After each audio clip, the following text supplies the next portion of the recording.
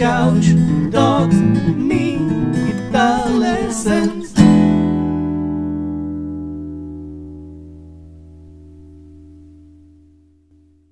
Hey there, LickNRiffers, how are you doing? Welcome to another awesome guitar lesson right here on LickNRiff. And in this video, I'll show you how you can create solos in fingerstyle, beautiful textures without knowing scales at all. And it has to do with superimposing different chord notes on different chords. It sounds complicated, but it really isn't. It all has to do with visualizing. So let's take the key of G, okay, for example. So we have G. Okay, let's go over the chords. We have G, we have C, we have E minor, we have A minor, we have D, we have B minor, and we have F sharp half diminished. But let's leave that out of the equation. So D, E minor, C, A minor, B minor, and D. Now, if you put 3 on the 6th string, with your second finger, and you play the G chord, okay? But you add the notes from the D chord into it, okay? Choose a rhythm and just add it at your leisure.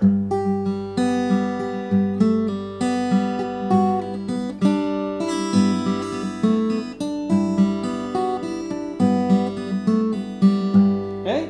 Immediately you get that G major 7 sound, and if you play D with a G bass, okay, you get a really interesting G major 7 chord, okay, major 7 add 9, but that's not what we're going for. We're gonna superimpose the D chord on G.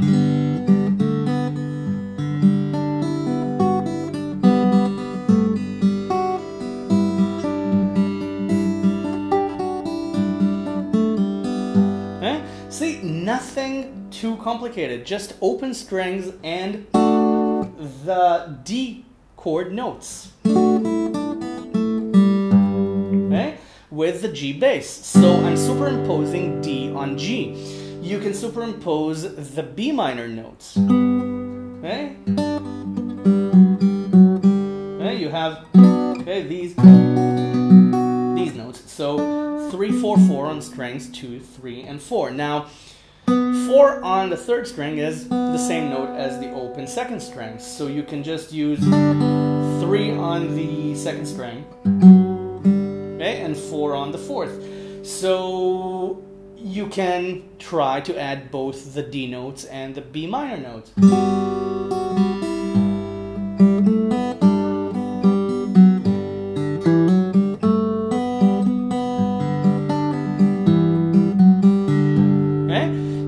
I'm just arpeggiating the chord. I'm not thinking about it. I'm just thinking about the notes I want to add. I hear the result, and then I just open the strings again. And I'm doing nothing, you know, complicated rhythm-wise. I'm just playing the bass, arpeggiating the chord, and adding random notes from the different chords and the scale. And I also added 2 on the 4th string. That's inside E minor, C, and A minor. So you can add that as well. You can also add 2 on the 3rd string from A minor. So let's add the A minor notes and see how that goes.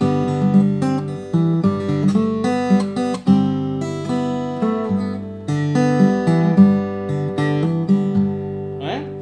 And let's try to add well, if we want to add the C notes, it's kind of the same as the A minor notes, because we're not gonna play 3 on the bass because we're on G, okay? That would lead to this. You can do it, of course. You can do 3 and 2 on the 5th string, okay, if you like. So let's toy around with this. We'll stay on the G chord.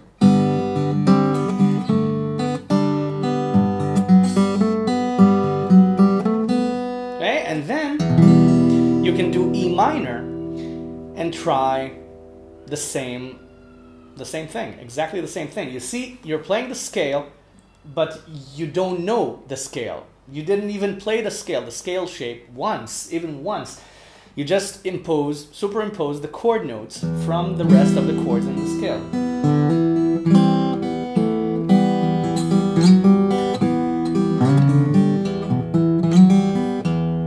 Okay, now this was a mistake. mistake because I'm in G, so I should play C, but I played C sharp. So it sounds good if you can fit it in, but it was a mistake for the purposes of this lesson. So I meant to do this. Go to 4 on the 4th string because that's inside B minor. So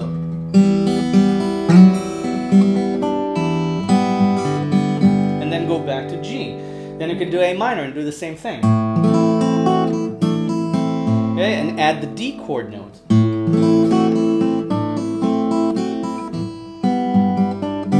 and then go back to G. You can do the same with C.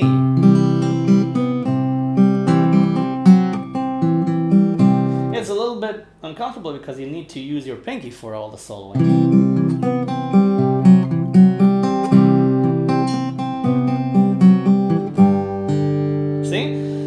If you want to add the B minor chord notes, if you want to add the rest of the notes, you have most of them on. So 2 on the 3rd string, or opening the strings. Okay, the open 2nd string, the open 4th.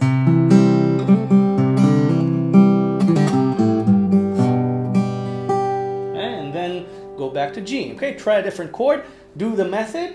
Superimpose the chord notes, go back to G.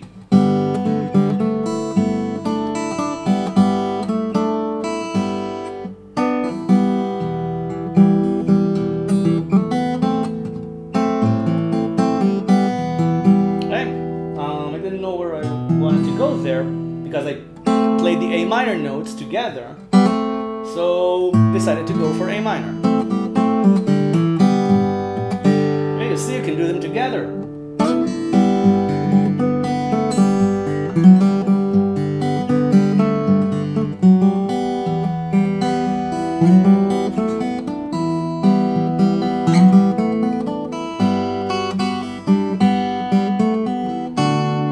Now what do you do on D? On D, you can play around with the bass notes. And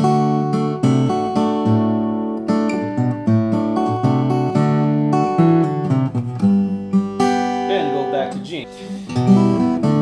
Okay, just play around. And then do a bass transition if you like. I'm just giving you options. Yeah, you can take this and explore it in your own style. So I'll see you in the next lesson. Thank you very much for watching. Bye for now. Enjoy.